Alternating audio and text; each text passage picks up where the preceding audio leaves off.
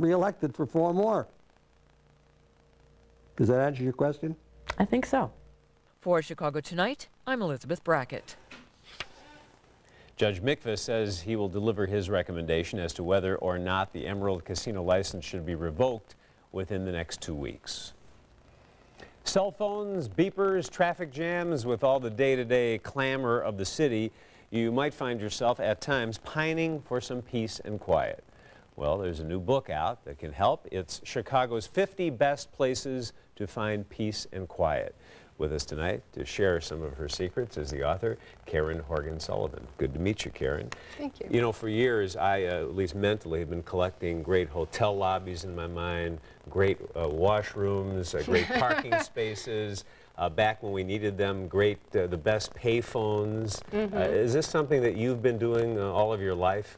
Well, I've been in Chicago almost 20 years, and over those 20 years, I've been kind of collecting those spots myself. And when I found out I was going to be able to write this book, I asked everyone in Chicago that I know for their tips. And frankly, some people were loath to give them up. Right, because that's the thing. And did you think about that? You're going to print this, and now these places will be a little busier? Yeah, it did make me a little nervous. I had one friend who recommended the Ando Gallery, and she was sort of, you could see her physically resist giving up the information. Yeah, so I'm just hoping that half the city won't show up at the same time at these places. Well, let's go through a few of them. Okay. Starting off with Promontory Point on the south side. And a lot of folks take this for granted, don't they, this site? Yeah, and actually a lot of people, I've been surprised, didn't really know where it was. They thought it was up around Montrose Harbor. They're unaware that it's down around 55th Street. It's really an unusual spot in Chicago in that it juts out into the lake, so you have the vista of the city and the lake all around you. And it's really a beautiful spot for all seasons. There's this large meadow ringed with trees. So in the spring, it's a great spot to see the trees unfurl.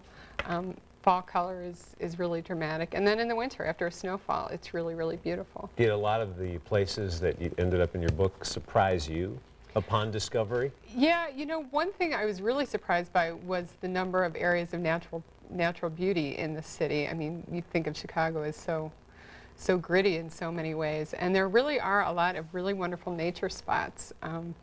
One of my favorites, I would say, is the North Park Village Nature Center here on the northwest side. I haven't found a single person who knew about it when I told them about it. What's the name of it? It's the North Park Village Nature Center. It's 5300 Pulaski, North Pulaski. I know about this place. Yeah, acres and acres of woodland, wetland, hills, woods. You can see deer there. It's really, it's an unusual little spot. Here's another place on the south side that we're going to look at now. This is the museum, the Oriental Institute Museum on the University of Chicago campus. I gather they don't line up here very often, do they, to get in? No, not so much. It's out of the way. It's in Hyde Park, obviously, away from the museum campus, so it's not so well known by the tourists. It's not the kind of place that's necessarily going to appeal to children, which is a good thing when you're looking for peace and quiet. I say that as a mom of a 5-year-old. I'm not prejudiced against children. And there's such a sense of ancient history residing here, and I have found that when people come into the museum, they really respond with a kind of reverence for the history that resides there. It's a very, the colors are very soothing, the history is very interesting. Now into the Loop, and you don't think of the Loop as being a place to find a lot of peace and quiet, but you did find a good one here, the Chapel in the Sky. Tell us about this. This is at the Chicago Temple, which is a church right in the very dark heart of the Loop here. Temple in the Sky is, you take an elevator up, and there's actually, you can visit it just once a day at 2 o'clock. They take tours up. So if you're unable to go there at that time, the chapel at ground level is open most hours during the day, and that I find is a really wonderful spot to duck into when you're in the Loop. Even on the grayest day, they have these stained glass windows that glow. It's almost like they're lit by spotlights. I don't think that they are, but it's a very relaxing, sort of meditative spot to go in the Loop. Yeah, and what street is it on? That is on... is that Washington? You're going to trip me up here, Bob. I think it's Clark and Washington. Yeah, okay. Here's the place on your list that is a little pricey, unlike most of your list, which is either free or very inexpensive. The North Pond Restaurant in Lincoln Park. You like this, don't you? Yeah, I love North Pond, and I did debate with myself about including it because I really wanted every place to be accessible to everyone in the city. But North Pond's location truly is unique. It's like having a meal in a nature preserve. It's situated on the shore of North Pond itself. You can't actually drive up to the restaurant because it's in the middle of this parcel of land. You walk through this underground tunnel, and in the summer the doors are open. You can eat outside right there in the midst of nature. It's beautiful. You'd think it would be more crowded, but it's often not. It's often not, which I don't understand. Yeah. Bruce Sherman, the chef there, is wonderful. The food is sublime. He's a big proponent of locally grown seasonal food, so you feel very in harmony with nature and the seasons when you go there to eat. It's great. I love it. People are busy all around it, and there are crowds all around it. But in the middle, you're like in the eye of the hurricane. Yeah, exactly. It's very calm. Exactly. And we have a piece of video up from Wilmette here. Now, a lot of people know about the Baha'i Temple, don't they? Yeah, they do. But I'm not sure how often people actually make the trek up there. It's an unusual spot. The building is constructed of this mixture of concrete and quartz, so it's this white. You can't really see on the footage, but when you get up close, it has this sort of sparkle to it that's really compelling. It's surrounded by these beautiful, beautiful gardens. And of course, you can go inside the building too, and it's very quiet and peaceful in there.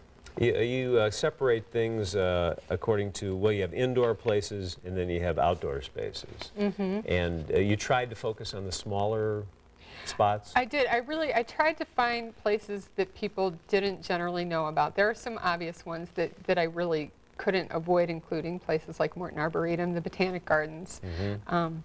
But then I really sought out places that were off the beaten path, places people might not know about, might not think to go to. Throughout the city, I tried to cover all regions of the city. Yeah, Indian Boundary Prairies. Are you talking about the park that has the zoo in it? No, this is another place. This is another place. This is in South Suburban Markham.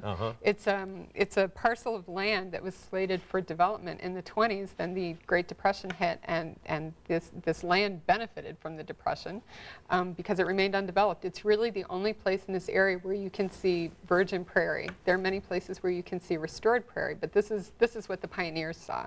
Chicago's 50 Best Places to Find Peace and Quiet, by Karin Horgan Sullivan. And you know, the wise guys around here who are picking on me, the Sox fans now, said in the office earlier today, if you look in here, there's Wrigley Field in October is listed. That is not true, is it? That is not true. Yeah, not true at all. Well, hopefully they'll stay peaceful and quiet, and perhaps they will, because we're doing this on a night when the Sox are playing in the World Series right now. But there is the midnight replay, I guess. Yeah, I can only hope some people are watching. Thanks for being here. Good luck with the book. Thank you. My pleasure. And next, we'll get the story of a Chicago writer who became a pop culture phenom.